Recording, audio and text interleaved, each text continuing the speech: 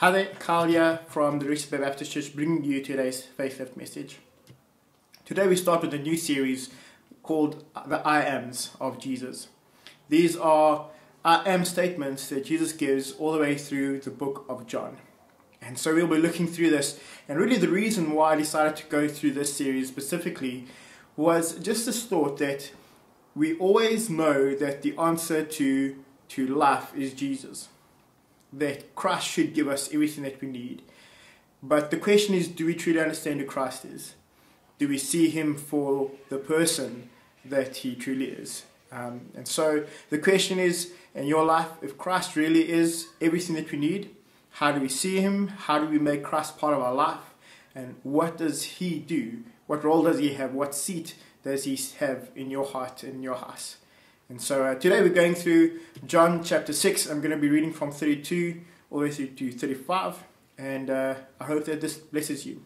But let's read. It says this in verse 32. Jesus then said to them, "Truly, truly, I say to you, it was not Moses who gave you the bread from heaven, but my Father gives you the true bread from heaven. For the bread of God is he who comes down from heaven and gives life to the world." And so they said to him, "Sir, give us this bread always."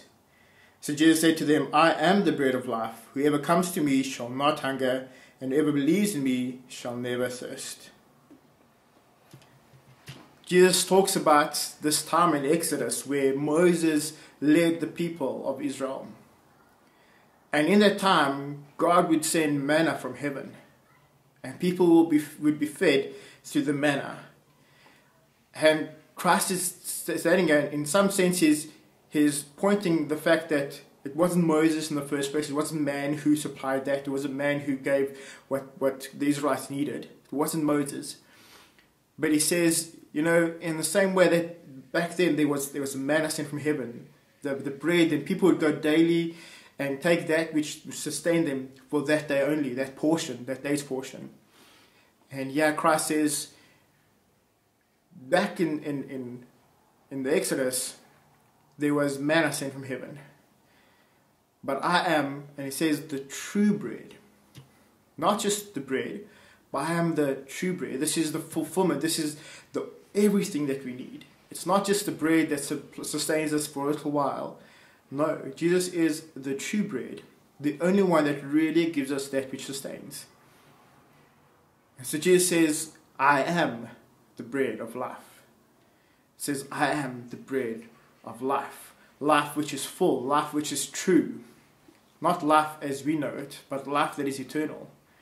And talks about the one part which gives us daily, today, what we need, but also the part that Christ gives us the bread of eternal life, life which never ends. And it says, and I like the second part of verse 35, as it says, "Whoever comes to me shall not hunger, and whoever believes in me shall never thirst." Two things. As we see Christ as the bread of life, we've got to realize that we have to come to him. That he's made himself available. He has done everything from his side. He has died on the cross. He stood up again. He has laid his life down so that we can have everlasting life. His body was broken for us.